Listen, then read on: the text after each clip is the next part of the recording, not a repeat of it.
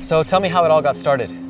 Well, I was born here in Israel, but then because my mother was Moroccan and my dad was Scottish, we ended up moving to England. And in England, that's where my mom wanted us to really focus in on what it meant to be Jewish. Okay. So being Jewish for her meant loving the state of Israel.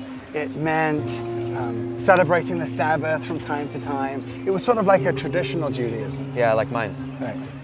Then, as I got older, I began to question whether that traditional Judaism actually made sense. I wanted to find out about God, but I decided that my mom wasn't the sort of source of all wisdom and truth.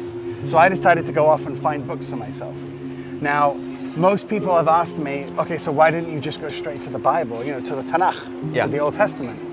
And the reality is that I've kind of seen so much. My mom and dad made us watch so much. And at Passover, she made us watch the Ten Commandments, that old 3.5-hour movie. And because I'd watched that, I thought to myself, well, why read the book if I've already seen the movie? Right. So I said, forget that.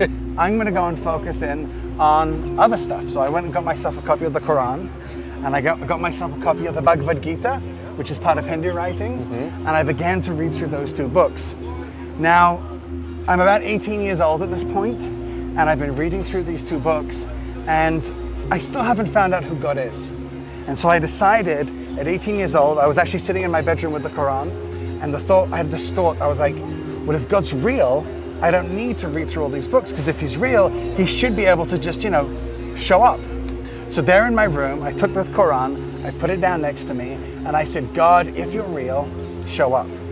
Now, I was expecting nothing to happen at all. Yeah. But at the end of my bed appears to me the face of Jesus, right?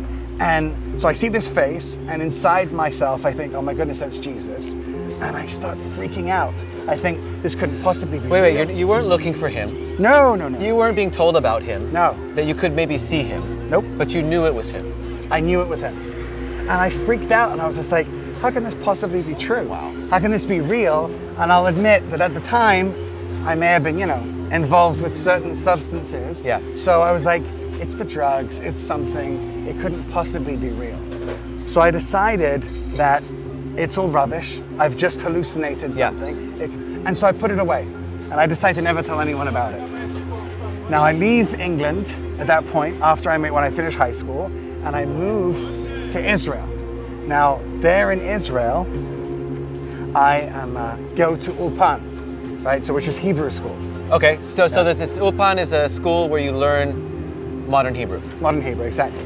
So I go to learn modern Hebrew, and there in my classroom is the most beautiful girl in the world, all right? So Adele, my wife, I met her at my Hebrew class. She was there in my Hebrew class. And as we were falling in love, we start talking about God as well, because she comes from a family that was very New Agey, right? So every religion and every little philosophy all mixed up into one, right? That was Adele. Yeah. So we start talking and talking, and eventually we get to the point where we realize all we do is talk, right? All it is paka, paka, paka, but we never actually change anything. I mean, Adele was vegetarian, but there was no real difference in our lives from most of the other people that we knew. And so we let's do something with our faith in God. And being Jewish and living here in Israel, we decide, let's try Judaism. So we kind of have to discover it as we go. So we do Shabbat, we try kosher, we try festivals, and then I realize you don't go to synagogue once a week, you go to synagogue 3 times a day. And so I start going to synagogue, and eventually we become religious, so religious that living in the beautiful city of Tel Aviv becomes a little too much for us, and we move to Jerusalem. Wow. And that's when I end up going to the army. Now in the army, I serve in the head rabbinical corps. So like the chaplains in America or in other places, Israel has rabbis, and so we have a rabbinical corps. And there in the rabbinical corps, I meet a bunch of, sort of Orthodox guys, but I go home one day and Adele has invited this lady, her name's Judy, to come round for tea. So I'm sitting there with Judy, and she tells us something that I didn't expect her to say. She says, Yoel, Adele, have you ever read the Tanakh for yourselves? Now, we're Orthodox Jews. Okay.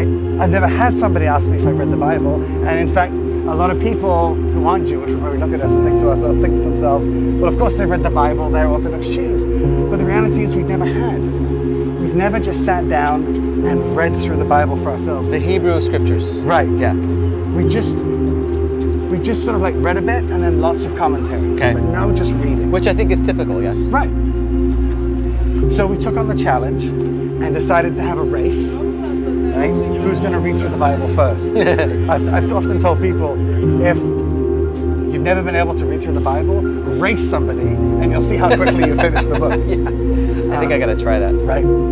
So we start racing through, and first thing we discover is there's a difference between the Judaism that we were used to and the Judaism that we were living and the Jewishness of the actual Bible. Okay. Right? There's sort of like different rules.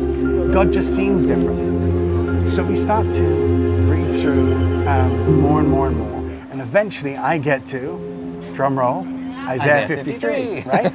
Now, for me, that chapter was just sort of like, it was just annoying. Like I'd read through a lot of stuff. Yeah. I'd read through a lot of Isaiah, didn't understand anything, but that chapter bothered me. So I went off to Judy to get an explanation. Now, Judy is actually a Jewish believer in Jesus, but had never told me. You didn't know it? No. Wow. Because she was a little afraid to tell us, because, you know, I had this big Orthodox beard, I had, you know, the head psyche. Yep. Adele was, you know, covered from head to toe. So that was kind of like the way that we were living. And so she was a little afraid of it. Yeah. So we decide, so I go to her house and I ask her, what's Isaiah 53? And she's been praying that God would tell her when to tell us about Jesus. So he told you instead of her. Right. Directly. So I knock on that door and say, explain Isaiah 53. And for her, it's the sign she's been waiting for. Yeah. So she brings me in, sits me down, and starts to tell me about Jesus. Now I'm sitting there going, oy vey, you know, I can't possibly believe this. Yeah. Because while my connection to Judaism has changed, my connection to my identity hasn't. Right. And Jesus and Jewish, no. Right. But as she's speaking, I realize, I ask myself, why am I saying no? Because I've read through the Quran, I've read through the Gita, I've lived an Orthodox life, I've lived a secular life. Like, why am I saying no specifically to this? And I realize it's just because my mum told me. And I think to myself, well, that's not a good enough reason. Yep. So there in that room, a little frustrated and fighting with myself, I turned to God and I said, okay, I'm sick and tired of this. Just show me the truth. And the moment that I prayed that prayer, I had that same picture of the face of Jesus appear before me. Wow. As it had when I was 18. And I knew that I knew that I knew that Jesus was real. Wow. So then I've got to go home to Adele, right? So I thanked Judy, I prayed this prayer with her, but I now need to go and tell my beautiful wife that he's the Messiah. How do I do that? Right? So I start walking home.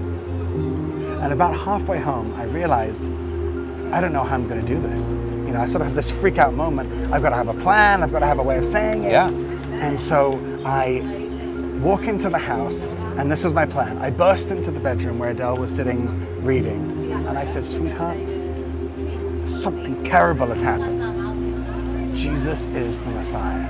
And she looks up to me, and I think she's going to scream, shout, something. She looks up to me and she goes, oh, okay. And I was like, what do you mean, okay? Like, I wanted like a reaction, something. But she was just like, look, calm down, we'll get a book. And I wanted to have this whole conversation with her. She didn't want to like get into it. So I decided, okay, I'm going to go get a book. Now, you may be asking yourself at this moment, where does an Orthodox Jew serving in the head rabbinical corps of the Israeli army go to get himself a book about Jesus, the New Testament, right? Well, lo and behold, in my base, we had the book, we had the New Testament, because soldiers swearing into the military have to hold the Bible, right? So all the Jewish soldiers hold the Tanakh, and the Christian soldiers, of which there are some, okay, I get it, get a New Testament. Wow. So I stole a New Testament from the rabbinical corps of the Israeli army to give to Adele. Right. So I steal it, give it to her, she starts reading. So about a week later, I come home from the base, and there is Adele sitting in our living room, having just finished the book of Matthew. And she has tears in her eyes. So I go in and I say, sweetheart, what's wrong? Why are you crying, right? She's in tears. And she looks up to me and says something that I'll never forget. She said, he was such a good man. why has no one ever told us this story before? And I realized that there we were in Jerusalem, where Jesus walked and talked and lived and died and rose from, we lived there and no one had heard the story. And at that moment, I kind of freaked out and I realized I've got to tell people. That's right. Because, and this is the key, it's not a philosophy. Yeah. It's not just a cool thing to be part of. Jesus is actually real, and that actually makes the difference to everything. So that's how it happened. Well, thank you for sharing that with us. It touched my heart, and praise God for all of that. Yeah, so thank you for watching. If you like this kind of content, please make sure to like the video, subscribe to the channel, and we will produce more of it. Thank you, and God bless you all.